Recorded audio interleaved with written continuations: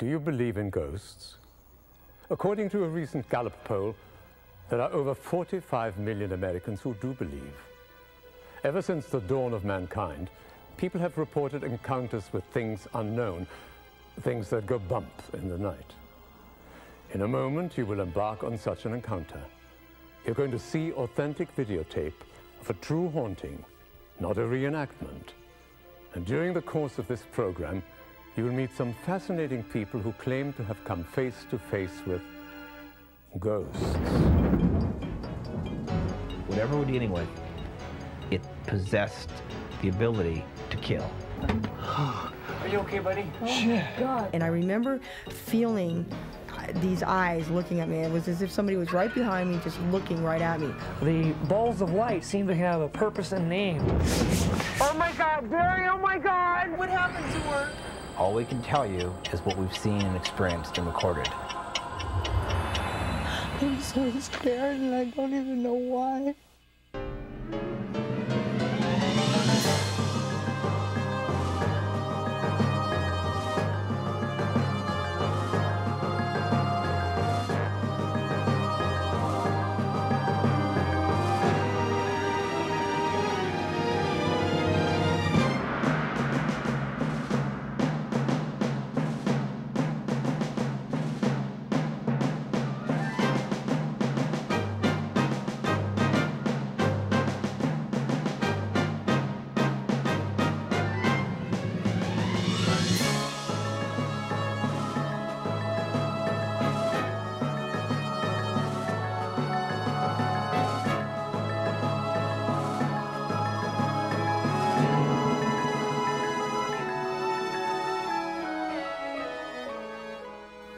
Every moment in time creates questions the human mind cannot answer.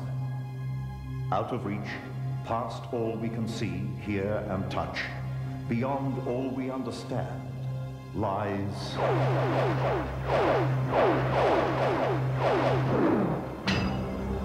the extraordinary. I told you, get down, get down! The extraordinary is the apparent possession of this suburban Californian home. Put something around my neck. Ghostly images, photographed and videotaped. Images of the San Pedro ghost that have excited the scientific community. I guess what's particularly unique about this case is that the phenomena had a distinct, belligerent, malevolent nature to it, in the sense that it almost seemed bent on hurting people.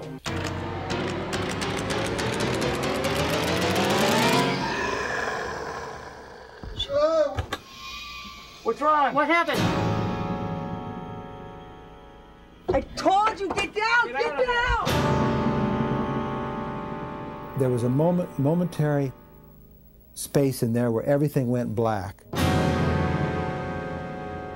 Jeff Wheatcraft was physically attacked in this attic on September 4th, 1989 by an invisible force that actually pulled him up onto a nail protruding from a rafter beam and actually tried to strangle him to death. Jackie Hernandez claims a ghost haunted her for 3 years. What is human blood plasma doing flowing out of someone's cupboard? And says she got a picture to prove her poltergeist tried to strangle a man in her attic. I was terrified. It was a nightmare. The Ghost in the Attic. This is hard copy for Monday, March 15th. Every time I've seen him, he's always been cross-legged. He's got a grayish, he looks like he's a corpse. It looks like a corpse.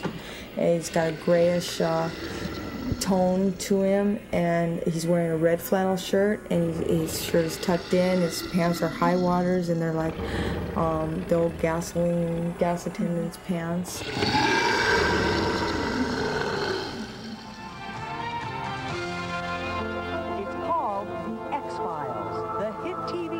Exposing the bizarre and mysterious world of the paranormal. Now, American Journal goes in search of the real-life X-Files and uncovers heart-stopping tales of unexplained terrors. The TV would turn on without being plugged in. Something hits me from behind, and it was a Pepsi from the refrigerator. Dr. Barry Taff, parapsychologist. has investigated well over 2,500 cases of poltergeist phenomena. It was he and former associate Kerry Gaynor who researched a classic 1974 case made famous in a movie known as The Entity. Barry Conrad, TV cameraman, has shot over 5,000 news and feature stories for television. An Emmy Award-winning photojournalist, Conrad has worked for both the ABC and NBC affiliated TV stations in Ohio and Colorado. Throughout the 70s, Jeff Wheatcraft was an elementary school teacher in Omaha, Nebraska. In 1980, he moved to New York City to pursue photography. We started seeing these little comets of light moving at very, very rapid rates of speed through the frame.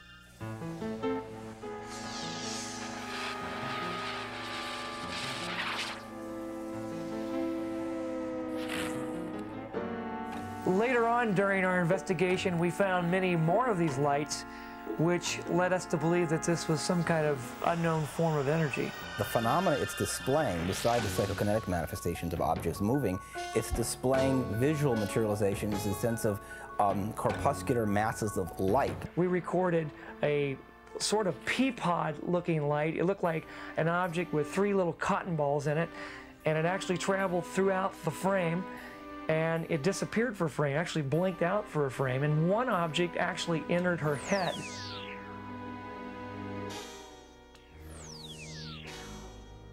Barry didn't show me this film footage right away. He took him a while before I finally got to see it because they were afraid of what my reaction to it would be, which was that of fear. It freaked me out to think that this thing was inside of me or that these lights were going inside of me.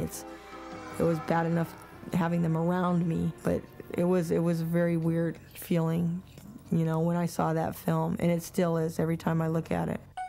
Today, on The Other Side, ghosts exist only in your imagination.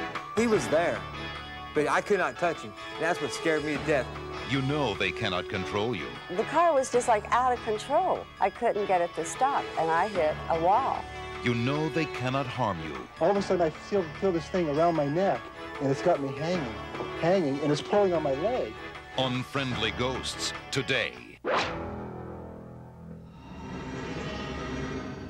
Walls that run with blood. Midnight cries of terror. Hurry, please, I don't know how long I can stay here. It's all part of the Calamityville horror.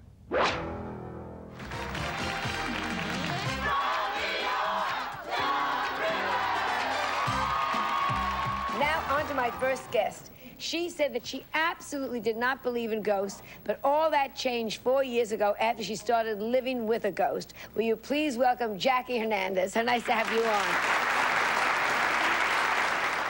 I don't know. Look at what's on the baby. Come on, you guys. Let's go. Please, let's go. Please, let's go. Please, what happened to her? Oh, my God. It freaked me out because it came so close to my kids. And it was almost as if it was saying to me, hey, I can do what I want to. Don't tell me that not to mess with your kids, because if I want to, I will. What is that? What the fuck is it doing to my kids now? Let's get these guys out of here, Barry. You all right? I'm so scared and I don't even know why. Do you feel something? Yes.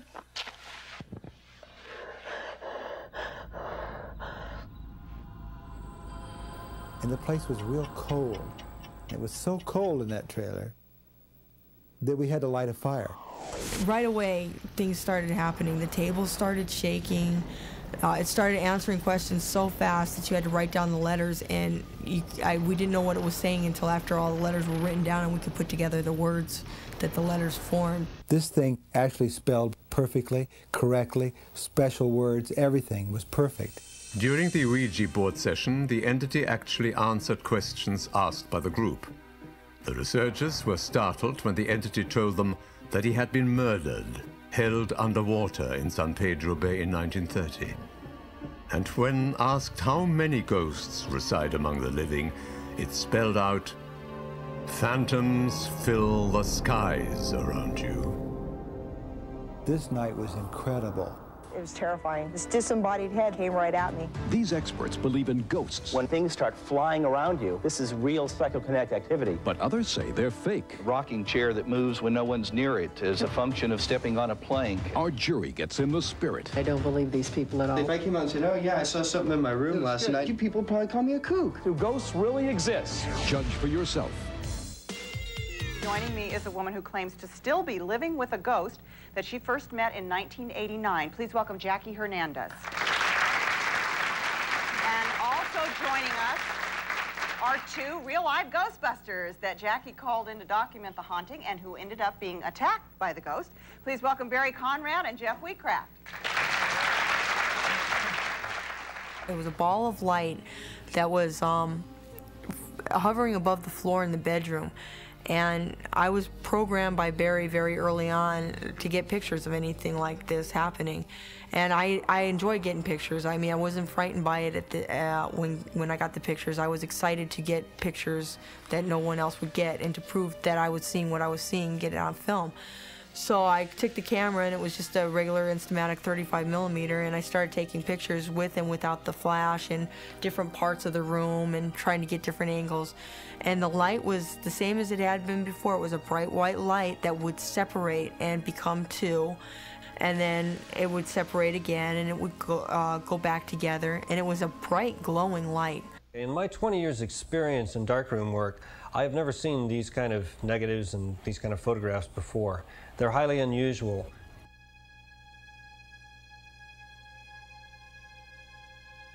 When this case began in the summer of 1989, no one could have predicted its longevity. Poltergeist activity is usually short-lived. Although today, the phenomena has greatly diminished, Jackie Hernandez believes that whatever was following her has not completely gone away. Were spirits of the dead responsible for the haunting of Jackie Hernandez, or some other freak of nature? Strange colored mists, blood plasma, balls of light, and an attempted hanging, all part of this unknown encounter.